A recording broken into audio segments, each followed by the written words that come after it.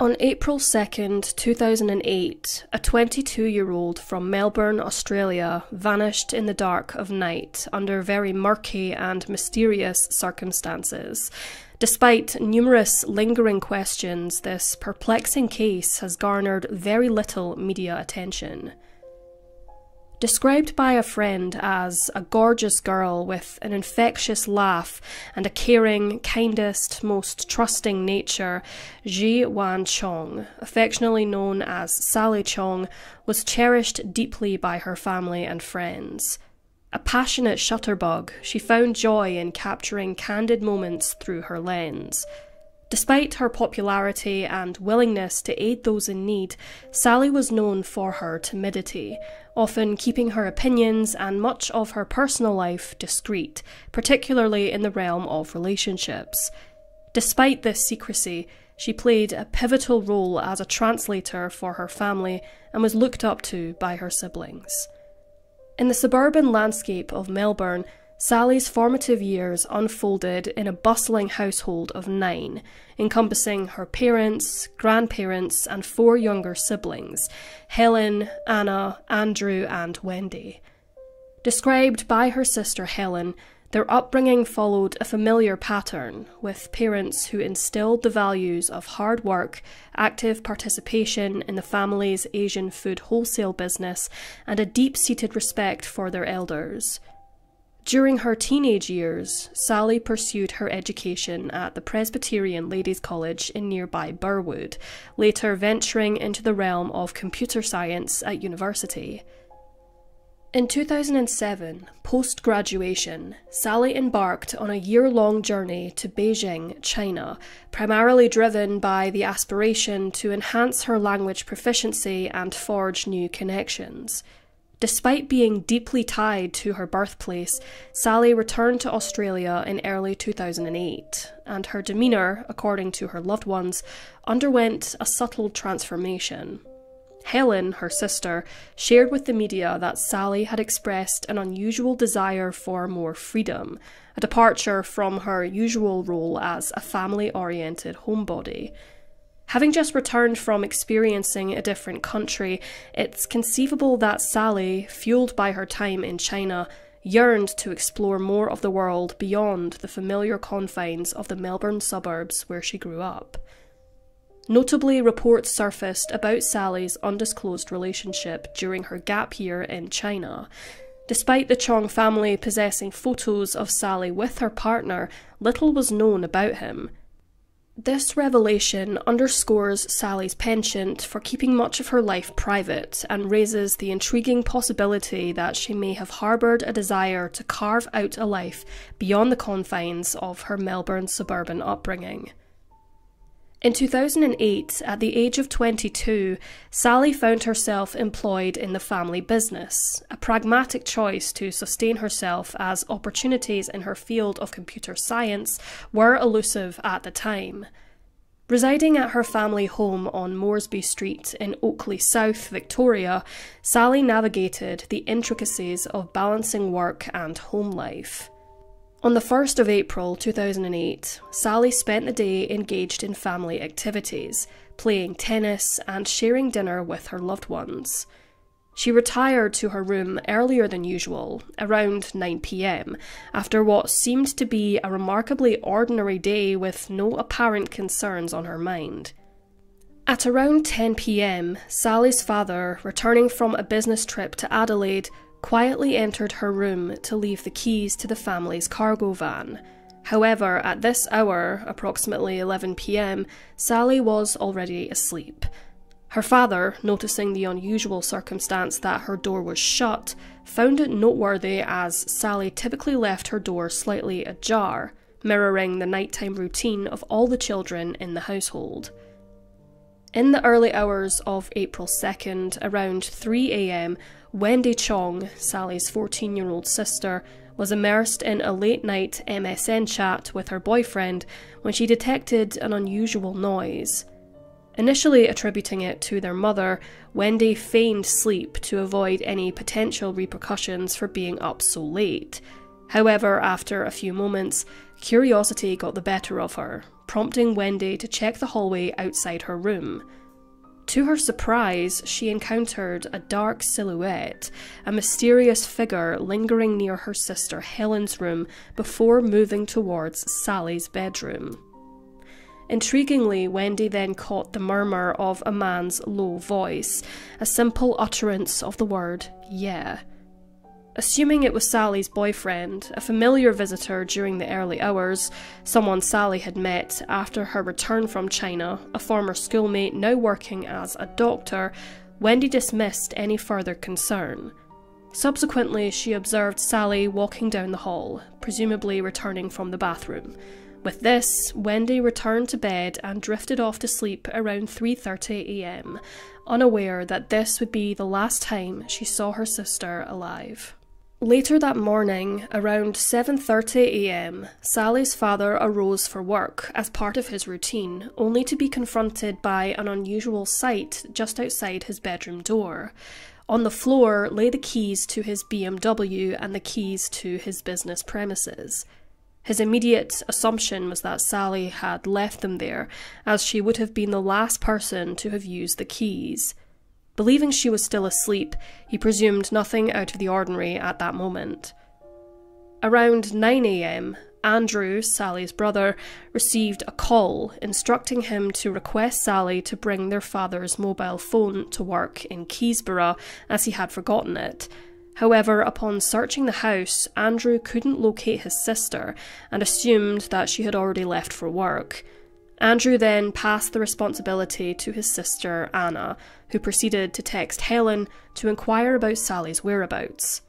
Helen, unaware of Sally's location, presumed she might be with her boyfriend. Around 1 PM, the Cheong family came to the unsettling realization that nobody had seen or heard from Sally since the previous night, including her boyfriend, who confirmed he hadn't been with her and hadn't received any communication from her that day. Sally's absence at her workplace, a significant departure from her routine, raised a red flag for her family. It's worth noting that Melbourne residents were grappling with the aftermath of a severe windstorm wreaking havoc across the city, potentially affecting Sally's commute to work. Despite their growing concern, Sally's parents faced a bureaucratic hurdle at the police station. Regulations prevented them from officially reporting Sally as missing until 24 hours had elapsed. This delay added to the family's distress as they grappled with the mysterious disappearance of young Sally. In an anxious state of waiting, Sally's family undertook a thorough search of her bedroom, hoping to find any potential clues to her whereabouts.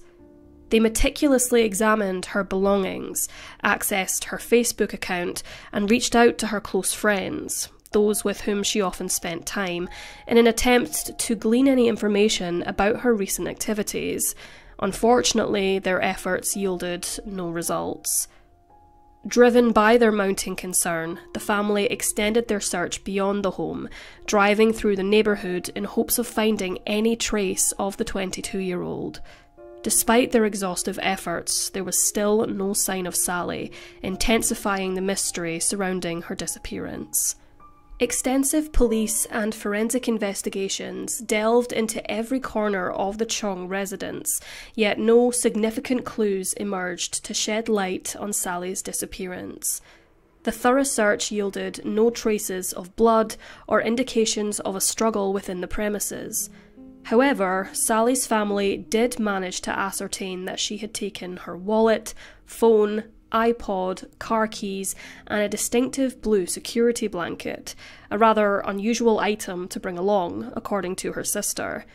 This blanket held sentimental value for Sally, having been a cherished possession since childhood. Notably, despite taking her car keys, Sally did not take her car, passport, or camera, items she typically carried everywhere. An intriguing detail emerged when Helen informed authorities that Sally's mobile phone and the landline in her room had rung several times the night before her disappearance, specifically between 10:30 and 11 PM. Strikingly, All calls went unanswered, including those from her boyfriend who was returning an earlier call from Sally. The reasons behind Sally's lack of response remains a perplexing mystery. On March 3rd, 2008, less than a month before her disappearance, police discovered a concerning email conversation between Sally and a male friend. In the correspondence, she shared a startling detail with detectives, expressing a fear for her life.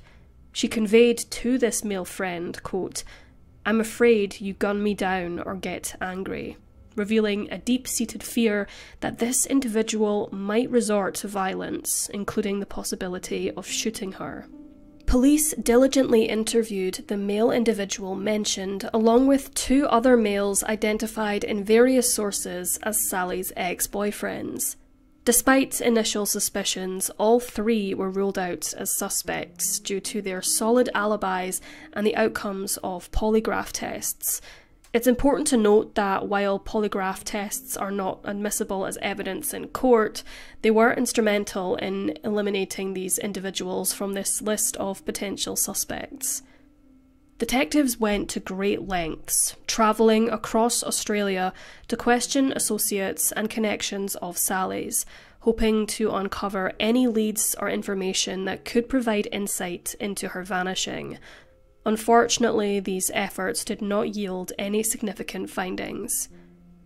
The media reports on this case do not provide clear information about whether the police positively identified the male individual present in the Cheong residence on the night Sally disappeared. Sally's trusting nature, as described by friends, adds a layer of complexity to the investigation. Some friends believed that Sally, in her trusting demeanour, tended to give everyone she met the benefit of the doubt. It's plausible that Sally, known for her openness, may have encountered someone during her travels whom she befriended, but who harboured ill intentions. Her confidences to a female friend revealed a nuanced emotional landscape, expressing a constant need for a boyfriend.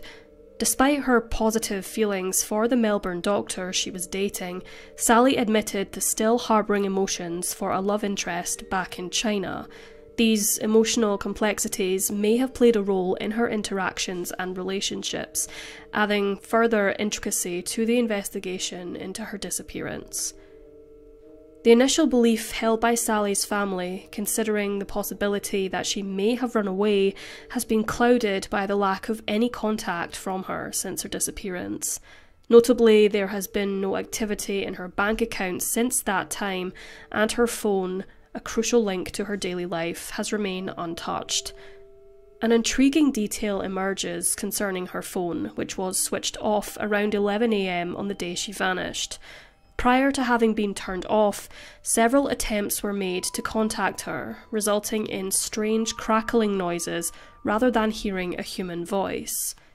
The fate of Sally, who was on the brink of turning 23 when she disappeared, remains shrouded in uncertainty. Despite the exhaustive efforts of her parents, including hiring private investigators and consulting psychics who offered conflicting insights, no concrete leads have emerged. Some psychics suggested that Sally was alive and residing in China, even though she didn't take her passport, leading to speculation about the possibility of obtaining fake identification.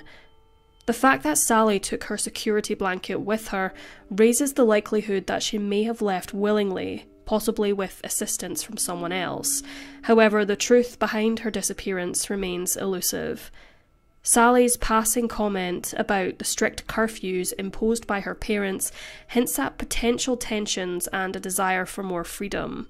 It raises the possibility that her need for independence was more profound than a passing thought, suggesting that she might have been deeply unhappy and in desperate need of a significant change in her life. The Cheong family, like many in Asian cultures, had a dynamic where the eldest sibling often assumed a third parental role, a responsibility that might not have been to Sally's liking. With her parents heavily involved in their work, Sally found herself spending a significant amount of time caring for her younger sisters and brother. She took on various parental duties, from driving her siblings to and from after-school activities to organising their tuition. She even played a role in getting them dressed in the morning and ready for bed most nights. This level of responsibility and expectations associated with meeting her parents' standards could have placed immense pressure on Sally. The idea of fulfilling the role of a parental figure to her siblings, coupled with striving to excel in every aspect of her life, might have become overwhelming. Helen, Sally's sister, shared with one source that whenever she and her siblings needed something, their mother's frequent response was simply, "Ask Sally." The enduring mystery surrounding Sally Cheong's disappearance, now 15 years unresolved, leaves authorities and her family grappling with various possibilities. The lack of significant leads has kept the case in a state of ambiguity. The uncertainties persist as to whether Sally chose to disappear voluntarily, seeking a new life, or if she met with a tragic fate.